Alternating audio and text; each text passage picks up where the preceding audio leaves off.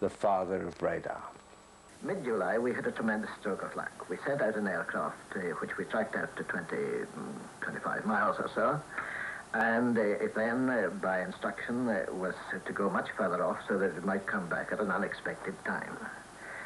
And suddenly, a new group of echoes appeared on our screen, and we said, this can't be our guy unless he turned back too soon. And then we said, Wilkins and I were looking at the tube together, we said, this is a formation of aircraft. And in fact, it's a formation of 3.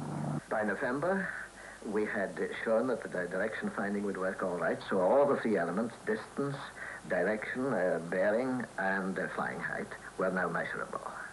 And in fact, within 5 months, instead of 5 years, we were exceeding the ranges which had been regarded as good value if they came within 5 years.